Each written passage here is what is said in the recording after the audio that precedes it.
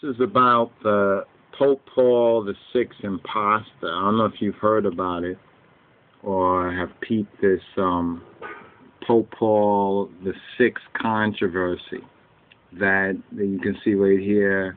The Deception of the Century is one page where they have, the person said, I repeat, brought forth an imposter while they have laid low Pope Paul VI, your true father.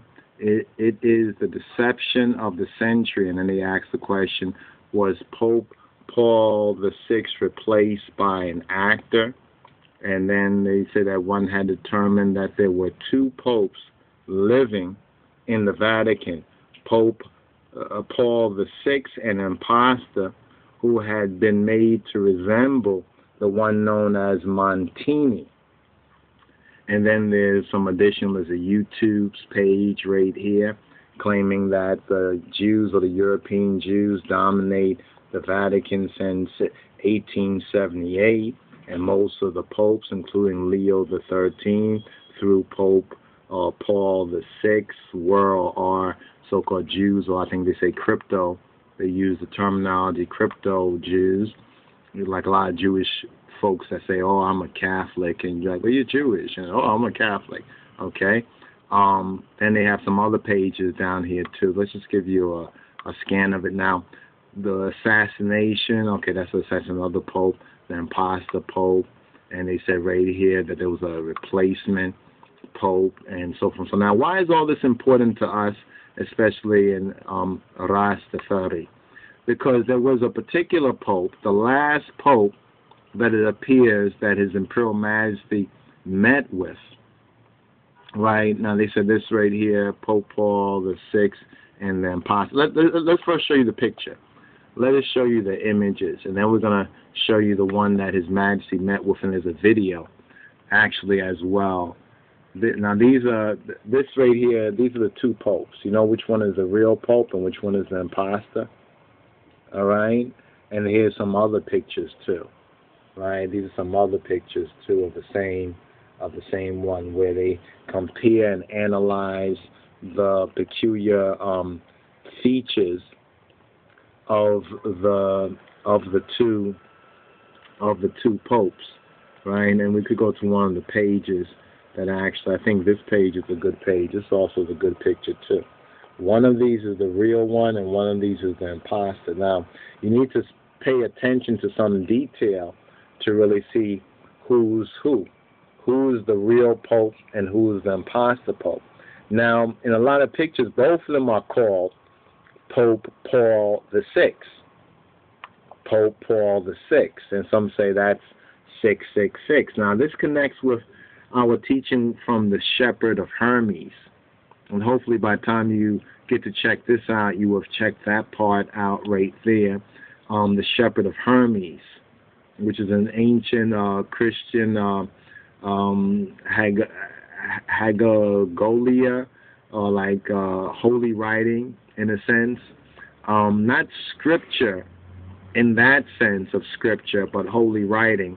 And there's been a lot of misquotations and misinterpretation and misrepresentation of the matter there concerning the beast and concerning the mark of the beast and what Hermes is said to have said, but Hermas actually said something different when you read it in context. And it's Gail Ripplinger, who has written a book concerning King James Version and the New International Version of the Bible. Now, these are photographic comparisons right here of Pope Paul VI versus the imposter. The real Pope is the real Pope of this particular time. The real Pope Paul VI is the one on your left hand, and the one on the right hand is the imposter. Now let's click this and bring the page up. This is the first page right here, the deception of the century. And you need to look this up, and this was actually written, notice the date, October 2nd, 1975. This is around that same 1974, 75. A lot of conspiracies, a lot of crazy stuff was going on that really didn't really make a lot of sense then, and was very confusing and bewildering then. But now we're able to put a lot of this into better context. Now, right here, there's a declaration. This is allegedly according to Our Lady of the Roses, where it says, quote, I have warned you that there are 3 popes now in the city of Rome. Villot, Casaroli, and Bonelli.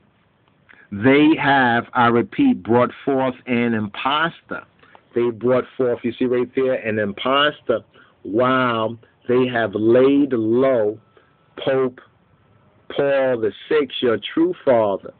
It is the deception of the century. Now, it is very interesting that Pope Paul VI, the real Pope, this man here, let's bring his picture up, he was the last Pope that His Imperial Majesty met with in Quirinale, not Vatican, but Quirinale in 1970. And we have the picture to share with you, this particular Pope right here, meeting with His Imperial Majesty. Now, this is allegedly, according to Our Lady of the Roses, May 13th, 1978, how I warned that Satan would enter into the highest realms of the hierarchy in Rome. And this is secret. The third secret, my child, is that Satan would enter into my son's church. Now, all this is connected with what happened to the true Pope, or maybe one of the last maybe real popes of the Vatican, and how he was replaced by an impostor. Satan, Lucifer in human form, entered into Rome in the year 1972. He cut off the role of the Holy Father, this man here, Pope Paul VI. Now, remember the dates. Let's keep the dates in mind. 1972, His Majesty would meet with this Pope in 1970.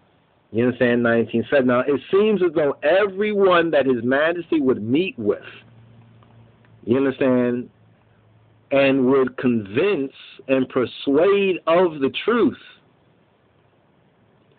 something would happen to them. Kennedy gets assassinated. Kennedy gets shot.